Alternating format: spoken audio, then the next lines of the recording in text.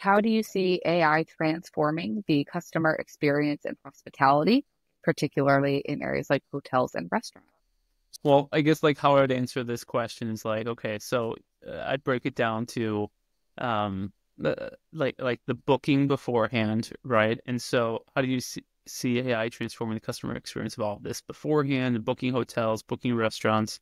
I'm pretty bullish on that and excited about it. Like if you think about the challenges today of talking to someone about, I'm thinking like restaurants, like understand, hey, what's on the menu or something like that. I think that's a really poor experience today.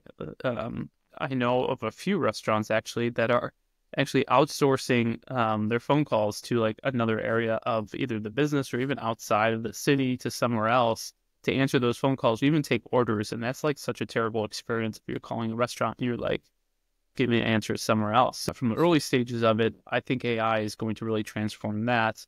Again, it's all based on if they have all the information beforehand, but that should be figured itself out.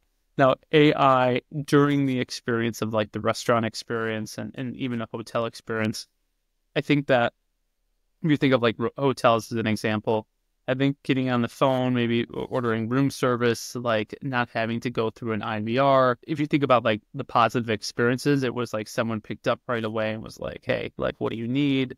Offering kind of like one-to-one hands-on experience of like what's like I could bring you whatever you need. And usually you see that at obviously like higher ends and five-star hotels.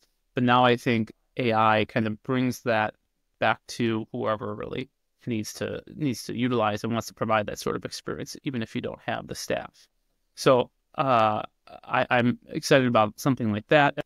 Follow up was just, do you think customers are ready for AI to handle the more proactive aspects of their travel slash hospitality experience? Because like, right now I'm still going to go to a website and book the flight myself. I'm not going to like trust an AI that like, yeah, if I show up at the airport, my flight is there, my hotel room is ready. But obviously that's where we are now. We could get there.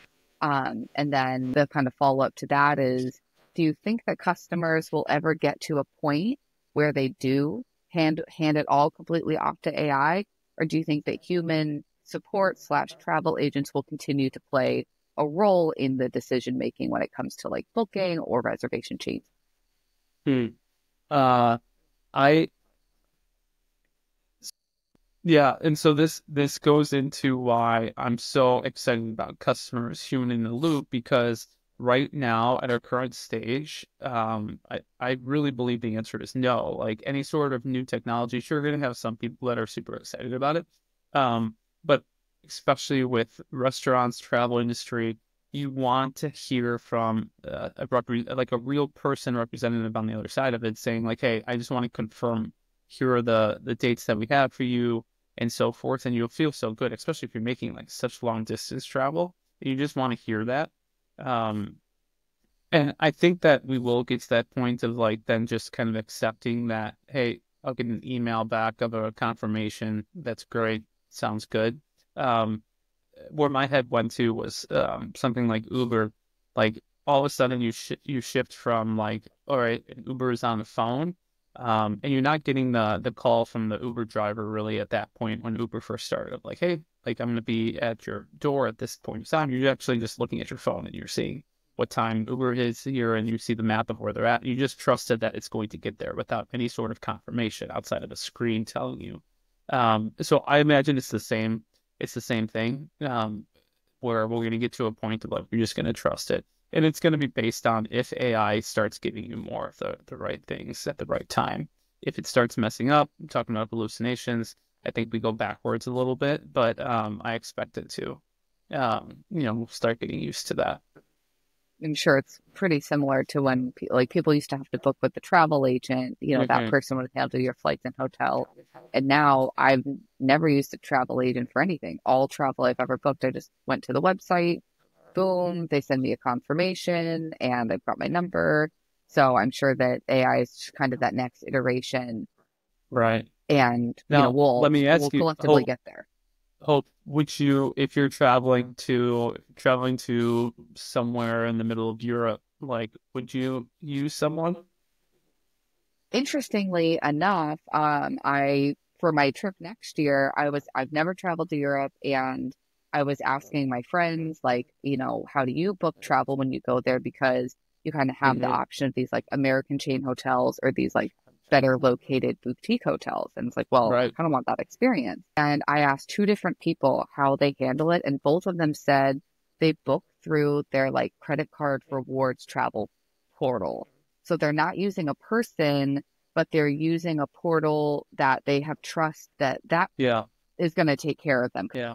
See, that's why I think it's like it goes back to the actual hotel, the actual restaurant of like who's the clientele that you're really marketing towards. Because I asked that too because my mother is traveling to Italy for the first time, but there was no way that she just could go online and like figure it out Right. herself. And she partnered with a travel agent, and like a travel agent like booked everything and all that stuff. And so I do think at the end of the day, what remains consistent with what you said and with like my mom, my mom's point of view is like you have to trust someone in the Right. process, and so that could be another individual and their travel agent. That could be a website that you've dealt with before. That could just be word of mouth and friends.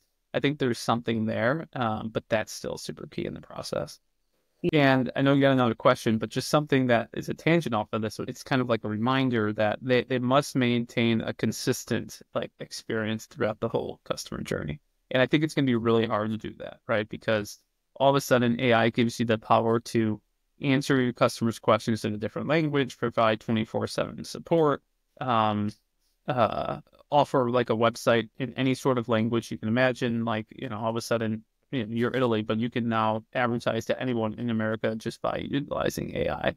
And the problem is though that if that if that experience that you're creating on the front end doesn't match the back end, or at least you don't talk about what it's going to be like at the hotel or at the restaurant during that time, you're going to create worse customer experiences, even though you might be creating a better customer experience in the beginning, but the whole customer journey is going to really be terrible at the end.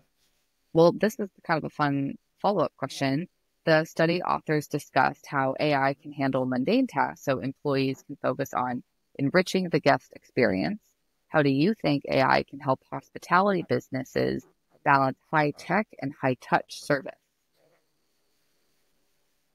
Yeah, I think it's a blend of providing now the ability to answer questions 24/7. I think in hospitality that's so important as guests can come in the mornings and the afternoons, super late at night. Like how can you answer questions around the clock? Um, so that's something AI can do right off the bat. And then at the other side, like if you're starting to do that, you can then move certain people from answering that phone call to more of a higher end experience. I'm trying to think like off the top of my head, like what would that be like? I, I think that it's challenging a little bit though. Like this is one area I was reading it where I think in the hotel industry or even in the restaurant industry, you hire people for specific skills, right? Like a restaurant, like you're going to be a bartender. You're not gonna like I mean, unless it's like a very small place, but like you're not gonna be like the bartender. Also, you're gonna like the server as well as the welcoming guests in, the host, like the cook. Like you hire people for their specific skill set. I think the same thing goes for the hospitality industry as well too. Like if you're gonna be welcoming guests, usually you're just gonna be at the front desk. If you're going to be doing concierge, usually you just hire someone that's concierge. I think what could happen, which is really interesting to see like how this would result or not. But AI takes the place of one of those jobs. Like they're great at like, okay, now you're just going to be welcoming guests, or now you're just going to be providing the support on the concierge, or you're just going to AI is just going to take care of the concierge. So the question I have is will if you're going to have to teach your employees new skills, like it's not going to be here's a brand new skill focused just on that because then AI will take care of that. Like what people will have to recognize is like you're going to have to know a little bit about a lot of different things to provide that high-end touch service. And so that is going to be really interesting to see how hotels and restaurants start educating their employees on just being a little bit of knowledge across the whole customer journey, right? And so that's going to be interesting to see. I think that's valid because, like, right, when you go to a restaurant or stay at a hotel, like an AI isn't going to be the one that's going to like cook your meal or be the one to change your bed sheets, but it could help the people in like the call center expedite their work if you have an issue or, Yeah. maybe be more proactive or our other favorite P word, personalization. Maybe it's not, it's not like when you're in the hotel or in the restaurant living that experience, in the real Yeah. world. It's kind of the tech side. Well, they felt like robots, right? Like Sled had their event last week, right? And they introduced like robotaxis, but they introduced those. They're the Optimus robots. So there's a question of like, oh my gosh, are they ready now? Like everyone has a different opinion. I have no idea. But I will say like if that's the direction, eventually we're gonna get there. It's either 1 year, it's either 2 years, it's either 5 years. But why I say that is because I think it goes back to like if there's a person that has one job, right? Like you just said, like there's the cleaning service that comes in that makes your bed at the hotel and that like cleans the shower. Like you could see eventually a robot taking care of that, like because it's a simple task that's done. And so it goes back to like how can you then provide more of that? Like the jobs that will stay will be the jobs that are more either proactive or just like the highly complex of like, well, it depends my job because then it's like if the customer's asking for something unique or if it's providing a unique experience. So as long as brands start thinking about how they can go from, all right, a one task employee to more of an employee that is more well-rounded, like that is going to be providing multiple services or depends on the needs of the customer, that's what's going to provide a great experience and then a great experience too for the employee that can provide that. What's the last question you had here? So the study authors note that AI can go beyond customer experience and support the hospitality industry with business management things like demand forecasting, revenue management. So my question to you is, do you think hospitality brands should try to adopt AI in their customer support teams or their business operations at the same time, or start with one? And then the follow-up is, how would a hospitality brand kind of decide where they should focus their AI resources? I think it depends on what type of the business that you're optimizing for. And I think it's okay to start it with two because in that regard, like the customer support is completely different than the internal processes of utilizing AI to predict demand. And so as long as you have different departments that are supporting both of them, I think that's fine. They can share learnings back and forth, but I don't think it would impact one another. But again, I think it just goes back to like stop using AI as like the ultimate solution for everything, but go back to your business and say, hey, like we really need to drive efficiency this year, or we really need to drive top line growth. How are we going to drive top line growth, or like, how are we going to improve customer retention? And so you have to start there and then see if there's a solution out there that utilizes AI that can help you with that is how we should always go back to it. Because there's too many businesses today that are just using AI tools just because it's the newest, latest and greatest and stuff like that. So I think that's super important. And again, if you go back to just the principles of customer, like human in the loop cannot be more important, especially in the hospitality industry, especially right now with so much going on in providing that human experience.